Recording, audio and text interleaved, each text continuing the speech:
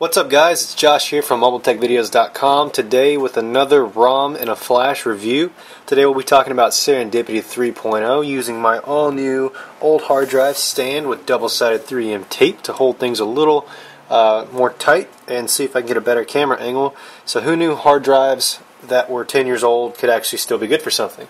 So anyways, we're going to go ahead and do this review for 3.0. We've got Serendipity 2.0 on the left, Serendipity 3.0 on the right. Let's get both phones going here. And I missed on the left, so get that one up. We've got the AT&T splash screens along with the Galaxy S GTI 9000 screens for both. Both ROMs support boot animation.zip, so you can upload whatever you'd like. Obviously out of the box we've got the standard Android crayon type boot animation that's been present in a lot of the Serendipity based ROMs.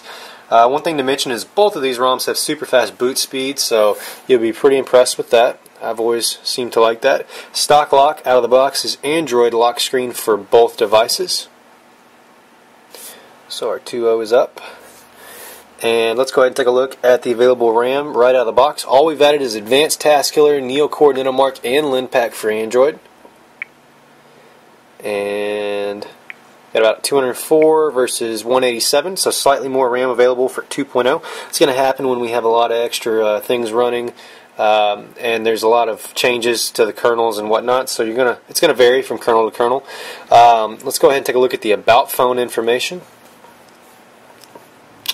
Sorry, not used to this dock yet, so I'm going to have some key misses. So About Phone, near the bottom, you can see that we've already flashed the Steam number 4 build kernel, but build numbers for both ROMs are 2.0 on the left for Serendipity, 3.0 on the right. Running the older Iswald Glitterballs kernel, build number 7 for 2.0, and as we mentioned, the Steam number 4 kernel for 3.0. Big changes in the modems. We've got JK4 on the right to resolve a lot of the modem-based issues when coming out of airplane mode, and JL3 on the left, which is the previous modem that we were using. Also, both ROMs on 2.2.1 Froyo JPY based. So we're going to be running the same type of builds on both. Let's go ahead and step right into some scores. I don't want to bog both phones down any longer. Run benchmarks for LinPack real quick. And 3.0 got a 16.8 versus a 16.6 for 2.0. Run that one more time. That's an absolutely fantastic LinPack score, so you can really see that the lag fix options are working great. Kernel speed is fantastic. 16.6 for 2.0, 16.75 for 3.0. So slight advantage to 3.0 there. Go ahead and do Task Kill again and start our Ninomarks and see if my stand is capable of doing that. Back out just a little bit and run. Oh wow, got him. Okay, so this is going to be our Ninomark test. Should see about the same frame rates. GPU, you won't really notice much of a difference, but we do this anyway because we do it in all our ROM reviews.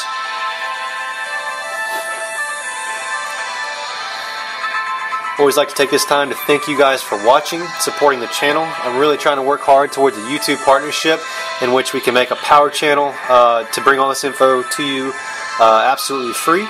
Your donations are appreciated. I also ask that if you consider donating to me, you consider donating to the ROM developer, as he or she is greatly appreciated for their work. So we got a 52.8 for 3.0 and a 52.9 for 2.0. So that's actually a small GPU advantage over a lot of the stock ROMs we see. So we're going to flip this back over and take you back in a little closer and go back home on both. So about the same for our Ninomark. One more Advanced Task Kill. Load up our NeoCores. And great.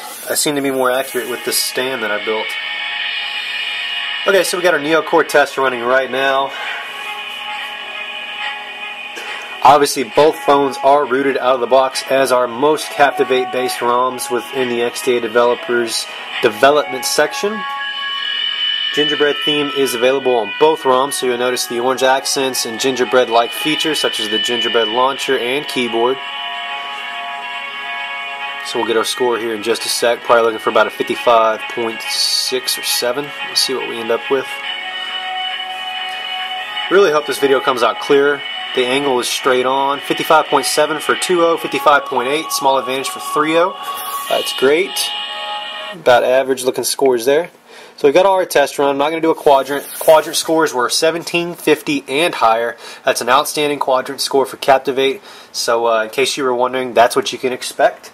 As we mentioned, the theming has AOSP icons throughout. We've got these nice icons at the top that are shortened up a little bit, and both menus are themed the same. Obviously, when you highlight something, you're going to see the orange background like that.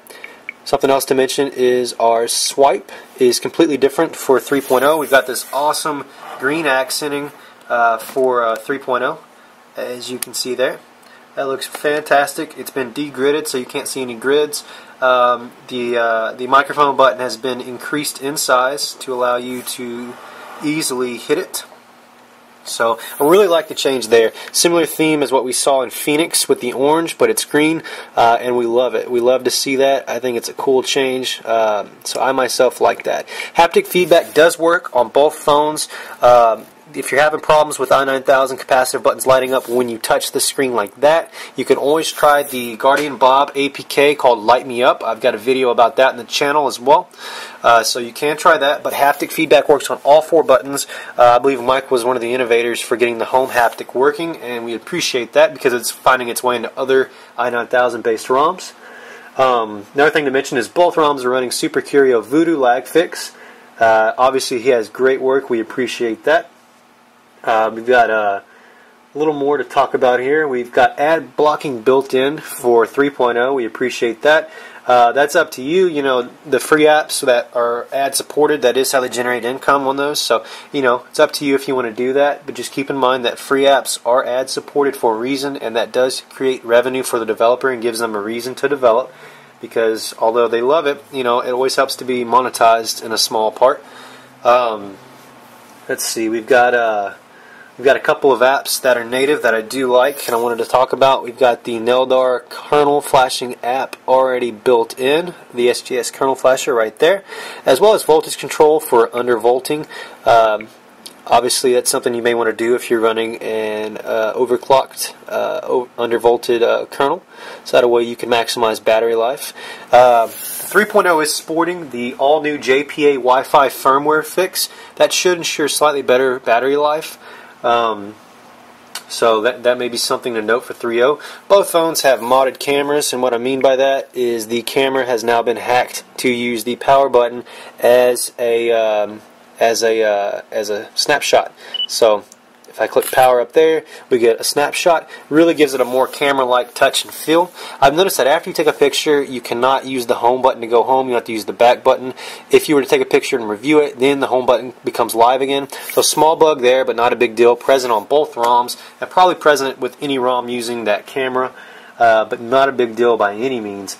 You cannot tie the notification volume to the ringer volume in either ROM, and obviously what I mean by that is if you go to sound and volume, you don't get the option for that. Not a big deal. One thing to note that's awesome in 3.0 is you now have the 4 unlock screen where you can choose Android, Glass, Puzzle, and Epic. So if we wanted to switch to Epic, we'd make the switch, turn it off, turn it on, bam, Epic unlock. So that's an awesome mod. We're super glad to see that in the 2.2.1 and hope it finds its way into Cognition and some of the other ROMs. Maybe someone can edit the policy.jar files and make that change. So we've gone over just about everything there. We've gotten our baselines. We've mentioned a lot of other things. So at this time, I do have a bonus for you guys, and I want to show you what the all-new Steam Recovery looks like running on this. So I've got that on 3.0. It is available with the glitter ball, so I'll kill this phone, and we're going to go ahead and power off into recovery mode. And center up there. Got the cool shut off. These phones turn off extremely fast as well as booting up extremely fast, so it's really impressive to see that. So we're about to boot back up into recovery mode, And for those of you that are curious about the Steam recovery, it's really cool. It's built off Clockwork Mod. Obviously, we appreciate the development on both Clockwork Mod and Steam recovery. It's fantastic, though. So you get this cool boot screen, and we're about to get into a fully touch-based, capacitive, button-working type of menu. That does a lot of the same things, but gives you a lot of cool features for lag fix and a couple of other options as well. So obviously, we've got our options here. We could choose install, and bam, look, it works right with the touch of a button versus using the power buttons and volume buttons to toggle. So we could choose our zip, and everything moves just as if it were a true GUI. It's really cool. And to go back, we just press back. So we can reboot normally. It can do a whole bunch of cool stuff. You could reboot in a download mode, such as I just did. And there's a lot of cool options with that. So we're really excited to see that as well. So I do appreciate you for stopping by. That's Serendipity 3.0. I recommend you try it out if you're a Serendipity fan or looking for a cool new ROM for Captivate. It's a fantastic build by a fantastic developer. I want to say thanks to Mike for developing this content, as well as all the other developers that pitched in and helped make this possible. I'm enjoying reviewing these ROMs, and I hope you are too. As I mentioned to other developers on the Cognition video, I will be getting to your ROM soon, so please just be patient, and I look forward to reviewing that. And I appreciate the developers that are embedding the code in the original post. That really helps me out, helps the channel out, and to be honest, it promotes your ROM. So I do appreciate that. So there's my shameless plug. But anyways, that's ROMs in a Flash for Serendipity 3.0. If you're looking to Flash, good luck.